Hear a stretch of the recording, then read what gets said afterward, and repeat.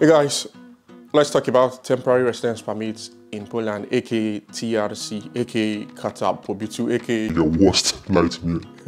Kidding. So, if you are a non-EU citizen or you are from a non-EU country or a third world country, when you come to Poland, you would most likely come to Poland on a visa. So, if you're looking to continue your stay in Poland, then you need to apply for a temporary residence permit so you can get your TRC or Karta Pobytu as it is called in Polish. So who is eligible for Karta Pobytu, TRC or temporary residence permit?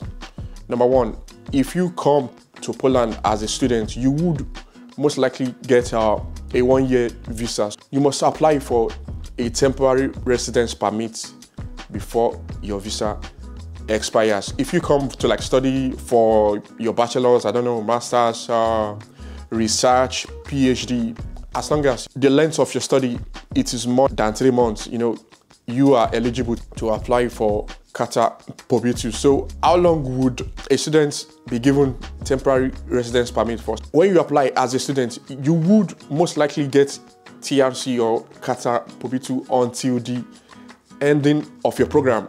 After you finish your studies, master's studies or bachelor's or PhD, and if you don't have a job, you could still apply for TRC and you will be given TRC for 9 months. So provided that you can prove your sustainability here in Poland, so you get temporary residence permit that is valid for 9 months. So number two, when you come to work in Poland, you can apply for temporary residence permits. If you get a job outside of Poland and you need to relocate to Poland, you can apply for a temporary residence permit. Initially, you would need to come on a work visa. When you get here, before your work visa expires, you need to apply for a temporary residence permit. Workers are usually granted 1 to 3 years residence permit, depending on the length of your contract. If you have a long-term contract with your employer, you will get a maximum of 3 years temporary residence permit.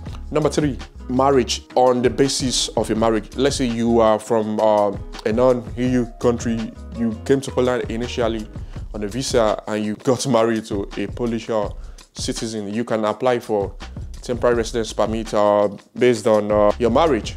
Yeah, this is usually also granted for a maximum of 3 years. Your marriage must be duly documented and recognized by Polish law.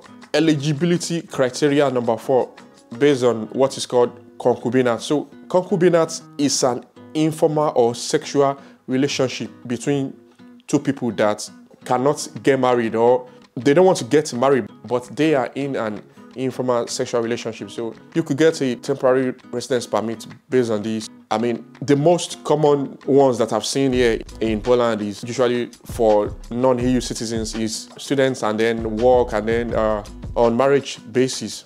These are the most common ones. What is the average processing time for a temporary residence permit? It varies on what kind of application you are making, if you are a student, worker, marriage, or there's so many factors that could affect your processing time.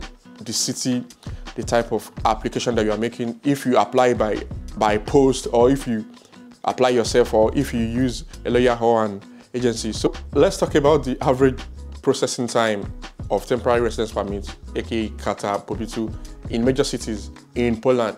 In Wrocław, it could take 1 to 2 years or more. And when you get your decision, it takes another 3 months for you to get your card. But the immigration office is trying to improve things, and I hear people are now getting their temporary residence permits in less than 1 year. So things are changing.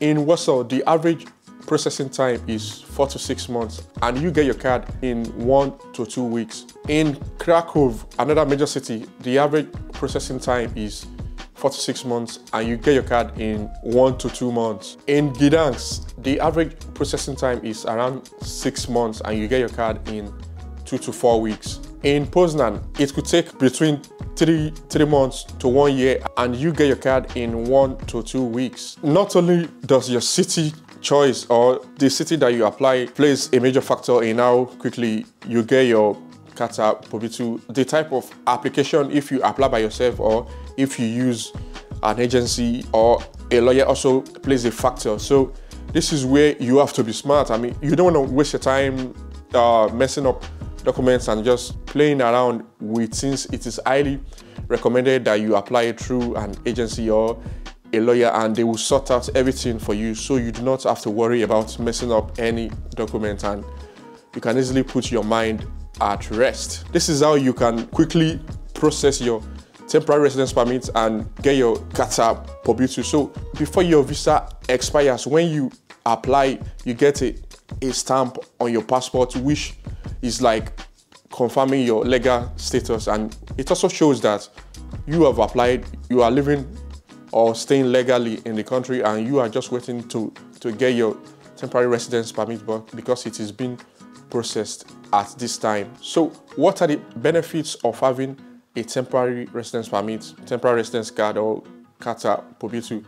It gives you like free movement within the EU, within the Schengen zone. Like, you don't need a visa anymore. You can travel freely within the EU, go to Germany, go to France, go to Italy, Finland, Switzerland, all these beautiful countries. So you don't need a visa anymore. And other benefits are in the country that you're living, which is Poland, you will now be eligible to pay for things in installments. You are eligible to take bank loans, provided you have a job. I mean, you have a job with a long-term contract. So this is what will make you eligible for things like this, having a Karta Pobytu. And then your temporary residence permit years that you are staying legally, it counts towards your permanent residence and towards your citizenship if you plan to stay in Poland for a very long time.